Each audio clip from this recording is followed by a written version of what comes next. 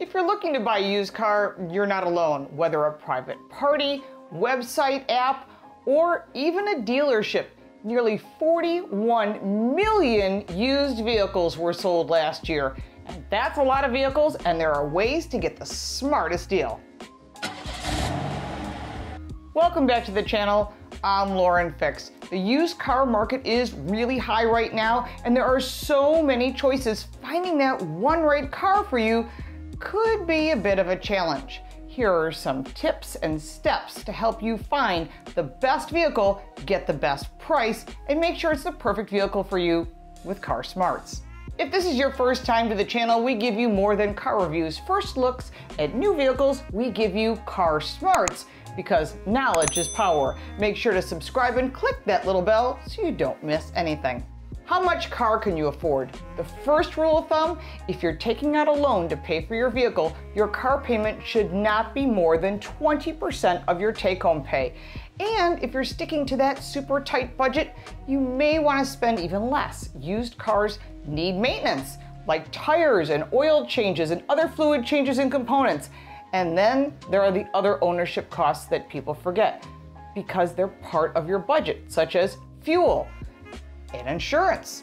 If the car you're planning to buy is out of warranty, it might be a good idea to set aside a just-in-case fund to cover any unexpected repairs.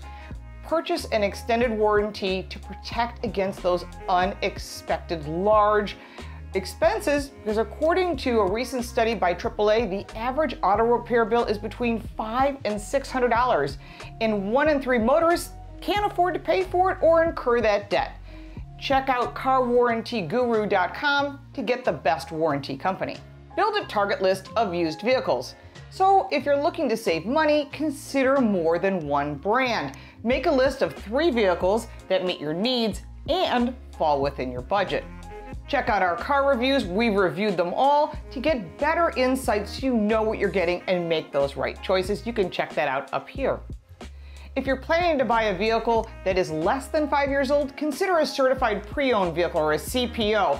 It's a wise choice because there's a warranty that backs the vehicle from the car maker, or you can purchase an extended warranty. Look for the dealership that sells that vehicle of that same brand. So if you're looking at a certified pre-owned Nissan Altima, then you would go to a Nissan dealer. This will get you the right vehicle at the best price with that warranty. Check prices. Prices are driven in part by where you're shopping. Look to online places like CarGurus, CarMax, dealer websites, and private party sellers like eBay or Bring a Trailer. Private party sellers will typically have the lower prices, while certified pre-owned vehicles will typically cost you a bit more, but you get that warranty protection. Check the vehicle history report. It's worth the money to get a CarFax or an AutoCheck report, but this will not always tell you the full story. If the car you're looking at has a bad history, it may not be reported. Also, if it's flood damage, it may not be reported. That's when you walk away from that vehicle. These reports can reveal vital information about the car, including whether the odometer has been rolled back or if it has a salvage title, which means it has been declared a total loss by the insurance company. You'll also use that car's vehicle identification number, known as a VIN, to get that information. Most major dealers offer these reports free of charge, but if you're buying from a private seller or online, you'll have to pay for that report. Number 5, test drive the vehicle. Test driving a used vehicle is the best way to know if this is the right choice for you. It's also a good way to assess the car's condition. Here are some things that you absolutely need to check before making a decision. Be aware of these important factors like seating comfort and space for all rows, visibility, are there blind spots? Can you get your car seats installed easily? And safety features like backup cameras, active cruise control, blind spot detection, cross traffic alert, and more. These safety features will lower your insurance rate as well. Check out the tires. Is the tread wear even or bald? This is a sign of other issues and suspension problems. Are the brakes squeaking? Is the brake pedal spongy? These are signs that there's more issues and a big service bill coming. Open the hood. You don't have to know a lot about cars to see if something looks wrong. If something is leaking, steaming, or covered in oil, it's time to start asking questions or maybe just not buy that vehicle. Does the air conditioning blow cold? Do the headlights and brake lights and turn signals work?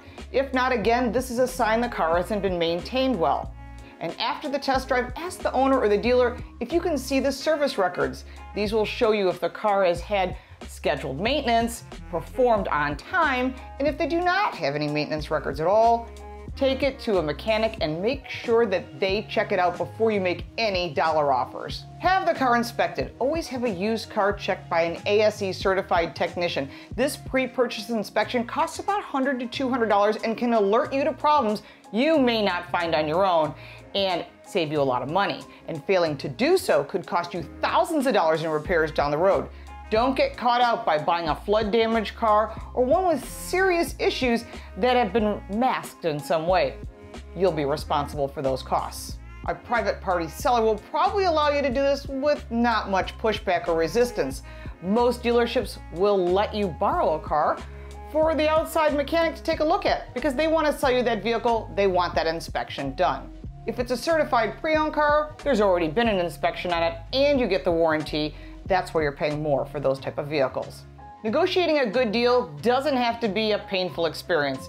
If you are reasonable and have done your homework on pricing, you can make a fair deal pretty quickly and easily. Here are some tips to reduce the stress. Make an opening offer that is lower than the maximum price, but in the ballpark based on your average price paid due to your research and your homework. Explain that you've done your research and you have the facts to support your offer. Remember that this is a business deal, not a flea market, and everybody wants to get a fair price. Get your paperwork done in advance. Check with your insurance carrier before making that final offer. Find out what the rates are so you know what to expect in your budget. That could be the difference between affording the vehicle and not making it to your budget very easily.